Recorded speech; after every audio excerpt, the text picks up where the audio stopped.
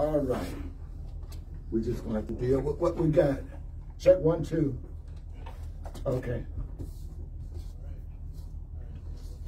Yes, we are. Yes. Okay.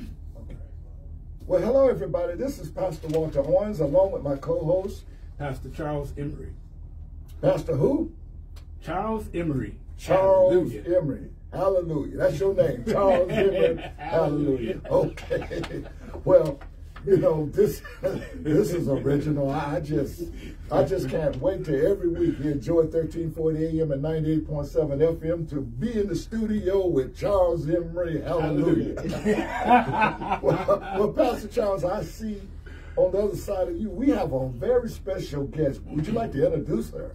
Amen, sir. We have one of my our prophets from Redeemed Faith Fellowship Church under the leadership of Pastor Kuna Anderson. We have Sister April Price, a mighty woman of God, who the Lord put in my heart to invite to be a guest on our show today. So I'm just so excited that she accepted the invitation and came to join in this fire with us today. Amen, amen. Now I'm ready for her to sing a song the way you introduced her. How you doing, my sister? I'm doing blessed. Praise God. I'm doing good. I'm doing. You see what I have to put up with every week? I mean, but you know what?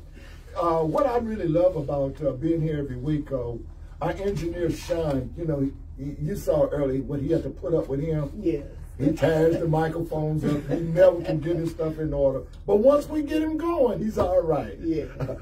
You ready? God have mercy. I know. Are you ready? I'm ready. Let's do this. Let's do this. Ready. You know, Pastor, what we were sharing last week, it's been a blessing, the month of February. And we, Prophetess? Yes. Give me the last name of the Price. Prophetess. Oh, like Price Frankie is Price? Right. Yes. Oh, the price is right. We're going to find out. We're going to make a deal.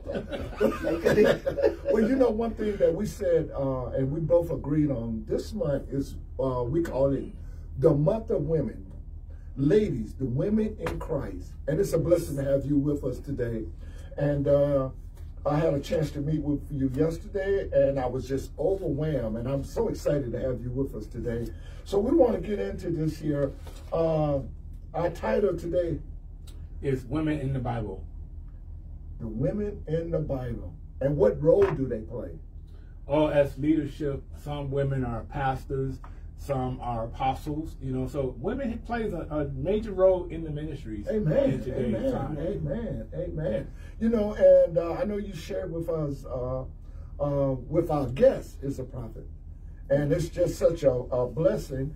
You know, I want to just start off something, Pastor, and my dear sister, yes, sir. Price. I got to think of Frederick, then I can get it.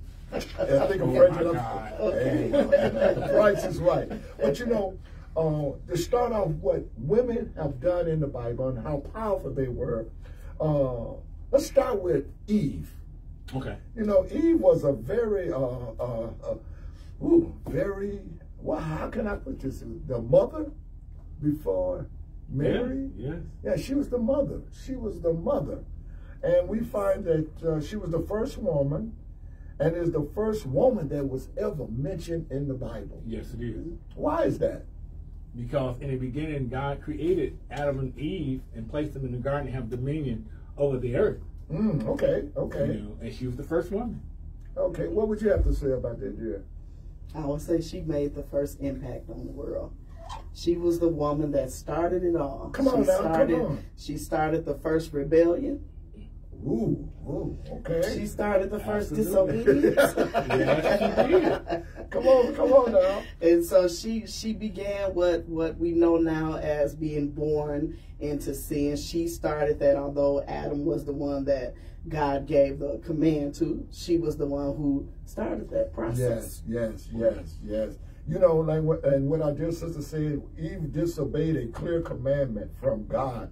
Like her husband Adam, they were created as perfect humans. Yes. But you know, my question to both of you all is that why is it in our today time that when God gives us a command to do something that's going to benefit us, here we go pushing God out of the way and doing our own thing? Wonder why we keep doing that. You want to answer that? Let me take a stab. Go ahead. Go ahead. That thing is called flesh and humanity and carnality. And the Bible said that we were born in sin and shaped in iniquities. So a lot of times if we're not led by the Spirit, we cannot walk in the ways of the Spirit. So our first mind is to think human. Our first mind is to think with the carnal thoughts. And so we try to think ahead of God in many instances. When he tells us to do something and we are not Spirit led, and we don't go into what God wants us to go into, we tend to try to do it on our own. We lean to our own understanding. Yes, yes, yes. You know, I love when you say we're not Spirit-led. So if I'm hearing you correctly, we have to have a connection with Christ. Yes. And if it doesn't line up with the Word of God, then there's that disconnect. Yes. But let's look at this here just a little bit. I just want to look. I'm searching for something with Eve. Yeah. Okay. I'm searching something with Eve. Was it that she was disobedient to Adam, not listening to Adam? Well, you understand, if you read the scriptures, Adam was with her when the enemy beguiled her, you know, tricked her to be deceptive and to go against God's command. However, it doesn't indicate anything that he deterred her from being disobedient. It says when the serpent came to her, he was talking directly to her, and she, you know, her husband with her, so he didn't even rise up against her. He had the authority, he had the power to shut the enemy down, but he just let the enemy have his way. Why? Because he relinquished his authority. That's good. That's good. That's good, Pastor. That's good. And that's what I was searching for. So, in other words, we cannot blame it on the woman. No. It's the man. Absolutely. I hope y'all caught that, listeners. You know, and you fellas that to be protectors of your wife, your significant other, or your family, we have to know that God has given us a covering. He has given us a strict command to protect our kingdom, what he has given us. You know, so in other words, I'm looking at my notes here. What can we have actually learned from Eve, Pastor? Well, one point is the danger of dwelling on wrong desires. You know, and that brings me to this point. As I was doing this teaching recently on seducing spirits, the enemy, he was able to seduce her into rebellion. You think about what I'm talking about. He seduced her by enticing her with something that was pleasant to the eye. Because it says in the scripture that she saw the tree and it was pleasant to the eyes, and then she ate of the tree that God told him not to do. So the danger of wrong desires can lead you into a place of darkness. It leads you to a place of assassination of your purpose, your vision, the dreams that God has for your life. It'll stop you in your tracks because you're not listening to God's voice. You're listening to your own desires. I like that. Sister Price. Yes, for Price is right. for the women of today, this is about women. How would you help our young ladies today to understand their role, the authority that they have? You know, because, you know, there was a question that was asked to me, and I hear it all the time, even when it comes to women in the pulpit, being pastors, you know, they face a lot of problems. But my thing is, I always say, if it wasn't for the women, every church in the world would be closed. That's true. What would you say to our listeners to help them understand the role and how powerful God see you all as his daughters? Yes. Well, as being a woman created by God, and the first thing we know that God did something special with Eve. He took her from Adam. He took her from the man. Now, he could have made dirt. He could have brought her from the earth like he did Adam, but he made a special, this was like a special operation for her, which shows that we as women have power. We have a power that we have to tap into, but we cannot abuse the power. Come on now, come on. See, sometimes women, we get it twisted and we think that we have to yield that power over another person, and specifically men. We have our place, but we also have to recognize that we have powers to build kingdoms and bring them down. Absolutely. A woman can make a man strong or make him weak. She can turn his light on or turn it all the way off. Oh, y'all hear that? Y'all hear that? Good. Y'all hear that? That's good. Because that, Pastor, You know, I just heard what she said. I can either help the man build him up or bring him down.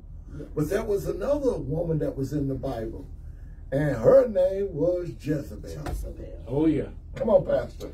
You know, Jezebel, you know, she was a woman that Ahab gave the authority to, you know, because he was a king, but yet he didn't rise up with backbone to take over what God wanted him to do as a king, to reign and govern the people. So Jezebel took authority. Why? Because of the demonic spirit that was in her, made her rise up against her husband. You know, I was thinking of how, like, at one point Ahab was going to take some land from another person, but because of his weaknesses, of his strength, he didn't have the authority to rise up against the man and say, I'm taking this land. Mm-hmm. So Jezebel's like, who is this man? You know, he's saying, well, he won't give me this land. So she rises up, goes to the individual and takes their land, something he should have done. But because she had the authority, she do what she wanted to do. And that's how the enemy does in the church today. Women rise up with that Jezebel spirit. They take over a church if you let them. You know, they will take over the leadership and destroy everything that God is building up in that house. Well, you know, when you mentioned church, you know, I was looking at my notes. It says, due to the past era, when women were treated as second-class citizens in every arena, many assumed that the biblical restriction of the role of a woman in the church are past of that sexual mentality. So, do you think women feel that they have to be so dominant due to feeling second class?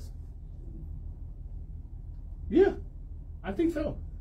Because, you know, because one thing, if the man is not going to rise up in his right position to take the leadership role that God ordained him to be in, who won't take it? The woman.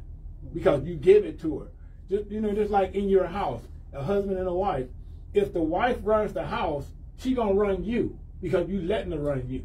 You know, I've done that for years when I was married. When I first was married, I let my wife pretty much control whatever I did, you know, and what I could and could not do. Why? Because I gave her the authority. Until God started showing me my role as a man of God, not only a man of God, but a leader in the house, that, hey, this is how it's supposed to be structured. If you don't know the structure of the way God builds the house, you labor in vain who build it. So, my sister, what would you say about that women being very dominant, even in the home and in the church? How would you feel about that? Or, let me help me, Holy Spirit. You in a church, and here's the female pastor. Now, me, myself, if she is led by God, you know, I can receive her.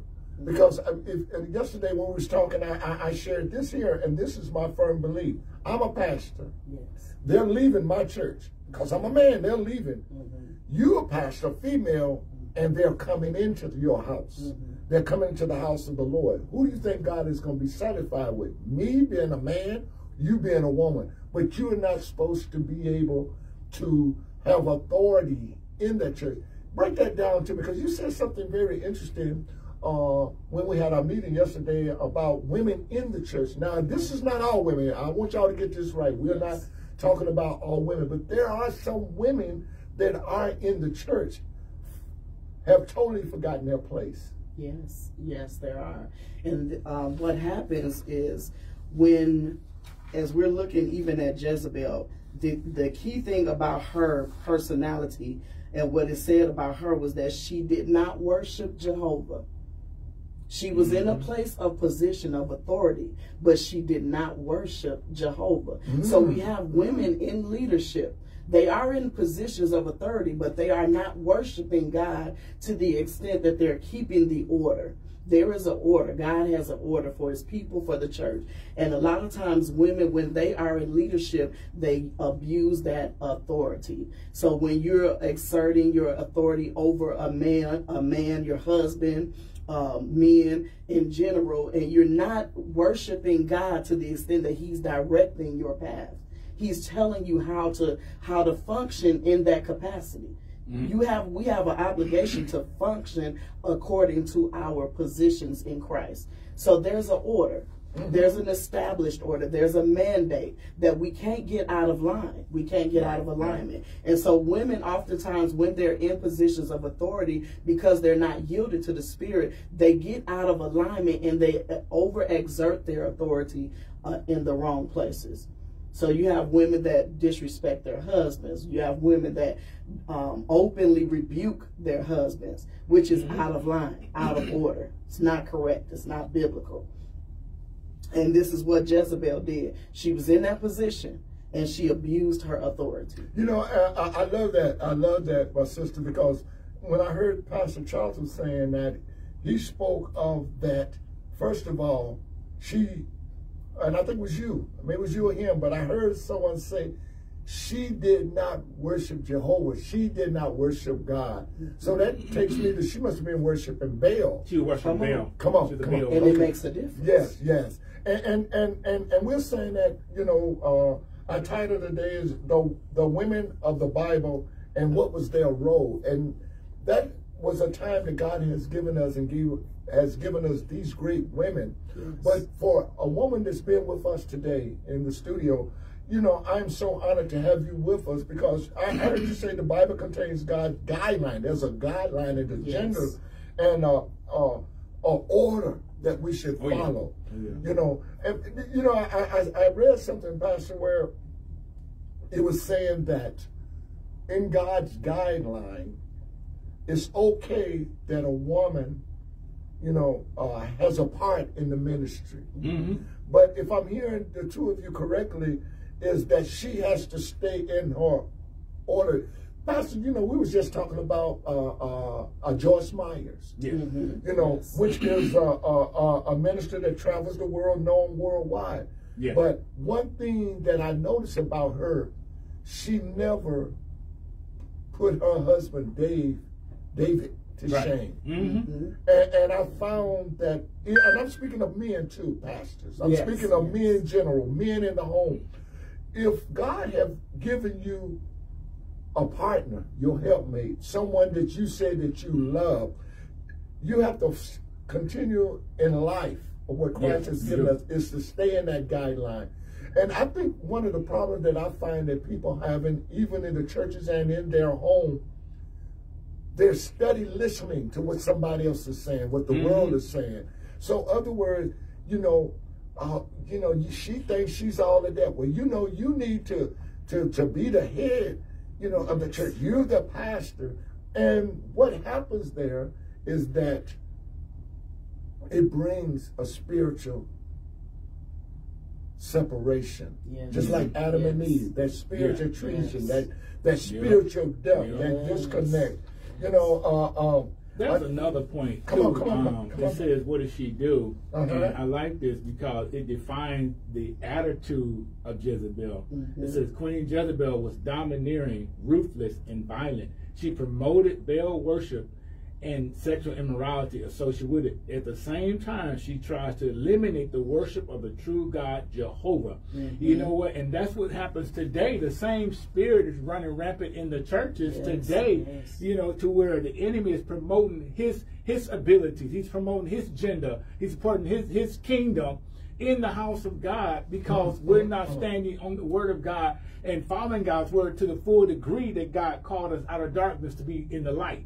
So we walk like stagnancy, where we want to straddle the fence. We want to be part Christ, but yet we want to be part world. And in Revelations, it talks about being lukewarm. So we can't have a lukewarm leadership. You either going to be one way or you're going to be another way. You know, and that's what God was talking about. When I read this, I said, that is so true, because her purpose was to assassinate the true worship. They don't want people following after God. She wants people to follow her God, her idol worship. Oh my God. Come on. You know, and that's what God wants. He wants us to get to the place where we have our eyes open and our ears attentive to his voice, where we say, okay, God, I'm going to turn my heart towards you. I'm going to be obedient. I'm going to walk in the authority you've given me, because if I don't walk in my authority, the enemy going to come in and bring an influence in the house of God to destroy everything that God is building. So, in other words, the bottom line, we have to keep our focus on Christ. That's it. You know, and at 2020, the name of our show Focus 2020, and we say 2020 because it's a perfect vision. We get, as you have been a prophet, let's go somewhere with this one, with the vision. Miriam, who was she? Yeah. You know, she was the sister of Moses and Aaron, and she is the first woman of the Bible to call a prophet. Woo! Yes. Now we're finna get with you. Now you say the price is right. Let's make a deal. Come on, let's play that to me. Well, as a prophetess, her role was related to God's messages, relaying God's messages. And so as prophets, we speak for God in the earth. So we're the visible voice of God. We're that voice of reasoning. We're that voice that gives that direction. We're the ones that God uses at particular times and seasons to deter or to strengthen or to direct in order or whatever God is trying to get over at that point in time. And so she was very prominent. She was used by God to be able to have influence. Prophets carry influence. That's good. That's good. And she had that influence with God, and also being able to have that influence with Moses. Because Moses was the one that God used to perform the miracles, to do the things, but she had an influence to Moses because he was listening to her, knowing that she had the voice of God as well. Amen. Amen. That's awesome. So that takes me to being a prophet, our dear sister Rahab. Now, I've learned that God will take the worst of these, make it great, because anybody that read and knew the story of Rahab, she was a prostitute who lived in the Canaanite city of Jericho, and she became a worshiper of Jehovah God. So no matter how bad she was, she knew who God was. That's it. That's it. You know, total opposite of Jezebel. You know, and I know our time is getting down. Just give me a little bit on her, Pastor. You know, Rahab was the one who hid the two Israelite spies when they were going to check out the land, and God promised them the land flowing milk and honey. So she hid the two spies that came to her house, and then they made an agreement with her that she said, when you come to destroy Jericho, save my house. You know, I want you to save my family. So they made a bargain with her that, hey, if you hide us and don't let them know we're here, and when we come back to invade the city, then we're going to save you. You know, we're gonna cover your family, and we're gonna get you out of here safely. Okay, man, this is getting so good. We got to the last one, I know we got to, but I just want to speak on one lady. Her name is Mary Magdalene. Right quick, she was a loyal disciple of Jesus. She was a loyal disciple of Jesus. She was a loyal disciple of Jesus. Yeah. And she was gracious. You know, and. We got to finish this. This is just too much. I don't know how your schedule look next week, but if you can, we got some. It's fast, but we can. Can you make it next week? Oh, okay, we're going to finish this here. Well, family, I'm Pastor Walter Owens, and next with me is Pastor Charles Emery. And we want to just thank you. Pastor, give us a quick word before we get out of here right quick. Okay, we want to encourage you that if you are walking in authority in the house of God, be submitted to his leadership and his word. Allow the word of God to be your guide and your strength in times of weaknesses. So, Father, we thank you for this opportunity to share your word of the airways. We thank you for our guest today, God. We pray that your word would go across the airways to touch the hearts and change lives. In Jesus' name, amen. Amen. Okay. Awesome. Hallelujah. Very nervous. No, you did a great job. You did